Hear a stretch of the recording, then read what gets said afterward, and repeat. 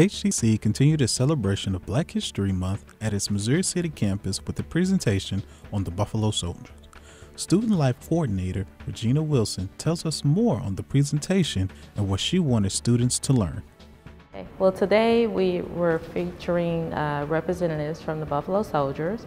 We wanted to share with our students today about the Buffalo Soldiers' history and also give them the opportunity to ask questions of the Buffalo Soldiers representatives.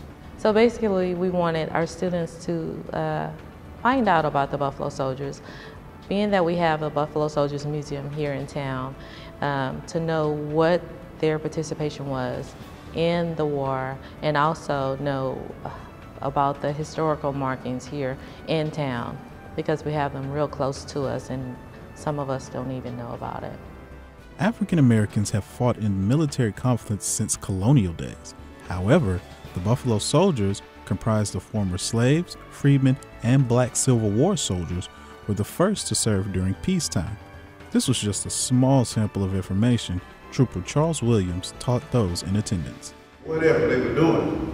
And in Texas if you called for help in 1869, you were going to get the 9th Cavalry, and they want to come.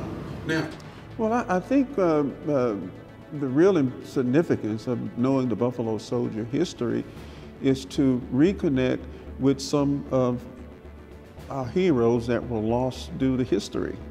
In telling the story of the Buffalo Soldier, you're talking about a group of men who persevered under the harshest of conditions, but yet they thrived and they pursued excellence.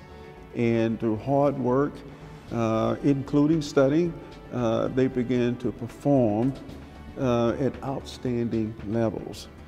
And so we salute the Buffalo Soldiers because all of the units that followed after those men actually stood on their shoulders, such as the Tuskegee Airmen or the 555th Paratrooper Battalion, such as the 761st Tank Battalion. Those are all famous African American fighting groups whose story has yet to be told. But the significance of the Tuskegee Airmen, one of excellence, is exactly the same as the Buffalo Soldiers who first appeared on American West as professional soldiers. During a time where racism and segregation was almost law in America, not just in the military, African Americans still wanted to join the military. Well, I think one of the principal reasons that African Americans signed up for the military was to show or to prove that they were just as good as any other man if given the opportunity to do so. And you have to remember that the Buffalo Soldiers only came into existence after the Civil War because prior to the Civil War, African Americans were prohibited from serving as professional soldiers in the military. But all that changed after the Civil War.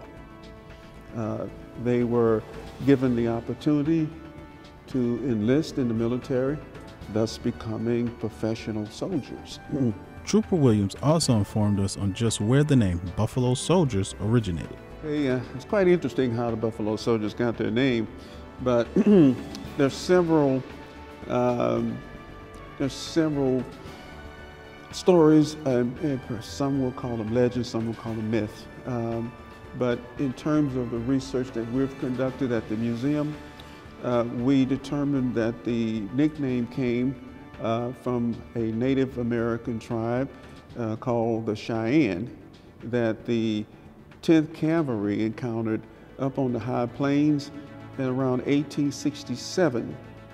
As a result of the skirmishes with the Native Americans called Cheyenne, that was the name of the tribe, the Cheyenne referred to them as wild buffalo, primarily because those black soldiers reminded them of the buffalo. Some hair of African American males, reminding them of the mane of the buffalo. And their fighting ability, is they thought it was very fierce, and it reminded them of the buffalo fierceness when cornered, or they were trying to, when it was protecting its young and stuff like that. They saw the same two traits, the appearance and the fierceness and the fighting, those two things together, coined the phrase wild buffalo. Now, buffalo soldier soon after that would become a generic name to describe all African American soldiers, whether or not if they were cavalry or infantry. For HCC Beat, I'm John Davis.